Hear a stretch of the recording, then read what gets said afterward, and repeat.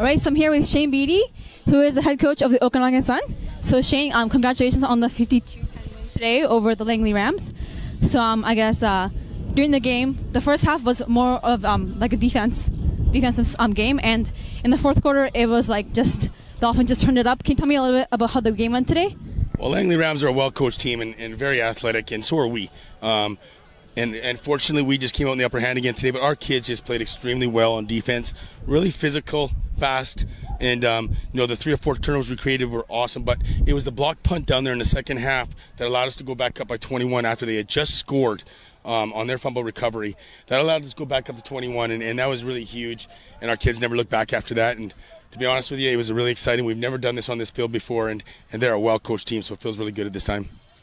Do you think there's any players that really stood out for you today during the game? I know there's a lot of people that stood out, but Van Nistelrooy again, Beck Fullerton, Jonas Gehring, Lucas Machado played really, really well, and then on offense, Shai Ross really helped us out, Kyle Katamoto, but Cam Bedore, when he came in the third quarter there, the quarterback changed and just ignited us, and he's so physical, it was amazing. And then on the defensive side of the special teams, Brendan Van Nistelrooy was phenomenal. And right now, you guys are up. You guys are actually 6-0 in the league, and there's 4 more weeks left in the BCFC. So how do you kind of keep you guys motivated for the rest of the season?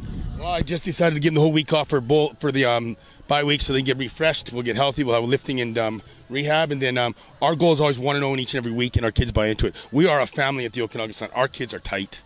I mean, we're tight. It's awesome.